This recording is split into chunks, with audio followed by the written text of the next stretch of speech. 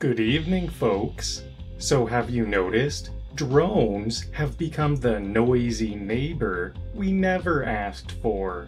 I mean, there was a time when we used to spy on each other through the fence. Now, we outsourced that job to drones. It's like, "Hey Jerry, what's going on in your backyard? Wait, I'll just fly my drone over." It's 2024, and the only privacy we have is our thoughts, until the next update.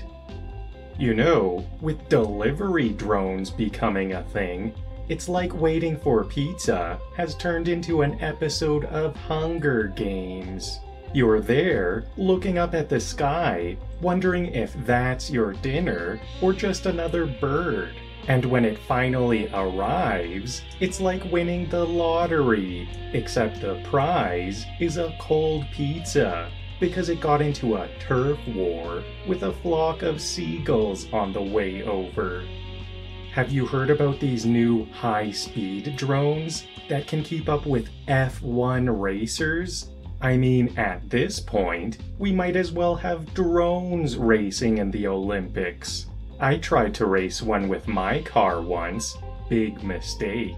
There I was, feeling all fast and furious, until I realized it was filming me, not racing me. Spoiler alert, it also caught me singing to "Let It Go" at the top of my lungs. I've never felt so judged by a piece of technology. Speaking of drones, isn't it funny how we can send rovers to Mars, but we can't make a drone battery that lasts longer than my motivation to work out? It's like, oh, you wanted to spy on your neighborhood barbecue? Too bad. It's only got 10 minutes of flight time. It really puts a damper on my aspiring career as a secret agent. Let's talk about drone propellers. Whoever thought it was a good idea to put flying lawnmowers in the sky? I mean, I'm all for technology, but when I'm walking my dog and a drone flies by, giving us both a haircut, I start to question our priorities. I guess it's one way to save on grooming costs, but I'm not sure it's worth the terror. And then there are DIY drone enthusiasts. You know, the ones who think they're Tony Stark after watching a few YouTube tutorials. Suddenly, the skies are filled with drones that look more like flying toasters than sophisticated technology. Watching them try to navigate is like watching a toddler learn to walk.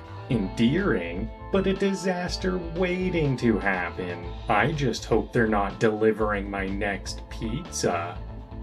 Ever tried taking that perfect scenic shot, only to have a drone photobomb your masterpiece? It's like, wow, what a beautiful sunset, and is that a drone doing a faceplant into my photo?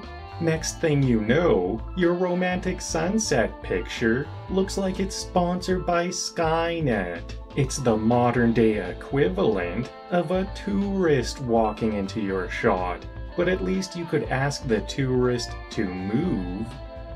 And what's with drones turning into peeping Toms? You're there, minding your own business, changing, and suddenly there's a drone outside your window, looking confused. It's like, no, Mr. Drone, this isn't the show you're looking for. Next thing you know, you're having a staring contest with a machine, questioning all your life choices. Have you ever had to do the drone walk of shame? That's when you fly your drone a bit too far and it lands in someone else's yard. Then, you have to knock on their door to get it back. It's like, hi, sorry, my flying camera accidentally landed in your rose bushes. Yes, I was the one spying on your barbecue. No, I wasn't invited. Can I have it back, please? It's the adult version of fetching your ball from the neighbor's yard. Let's not forget the epic battle between drones and nature. Birds see drones as the ultimate rivals. There you are, flying your drone, feeling like a tech god, and out of nowhere, a hawk decides it's hunting season. It's nature's way of reminding us who's really in charge. And spoiler, it's not the guy with the remote control. And finally, the day when drones become part of the family. Remember when everyone was skeptical of them? Now, it's like, did you walk the dog? Yes. Did you feed the cat? Yes. Did you charge the drone? Oh, shoot. It's only a matter of time before they start showing up in family photos. And here's our drone, Droney McDroneface, an essential part of the family. In conclusion, folks, drones have weaved their way into the fabric of our daily lives, bringing with them comedy, chaos, and convenience. They've turned us into reluctant actors in their aerial ballet, where each flight is an adventure or misadventure.